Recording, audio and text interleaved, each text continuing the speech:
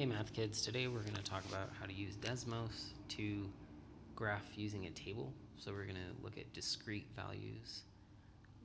We've already talked about this in the context of like a spreadsheet, like Google Sheets or Excel, which is probably where you're going to use it more often than this, but just in case you wanted to know how to use Desmos to do the same thing, we go to desmos.com, go to the graphing calculator. We come to this screen that you're pretty familiar with by this point. What we're going to do is go to this plus sign for add an item.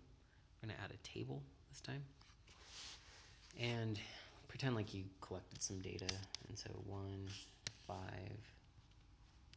3, 5, 7, 9, 11, and we'll just say 15. Okay, so you just type in your data. We can come over here. If we just click and drag, we can look at all the data points. And we know we want to see at least x equals 1 to x equals 15. 1's right here, 15's right here, so that's all our data this way. And then make sure our y is good as well. So it's from 5 to, or let's see, 2's the lowest, 8's the highest. And so we should be good.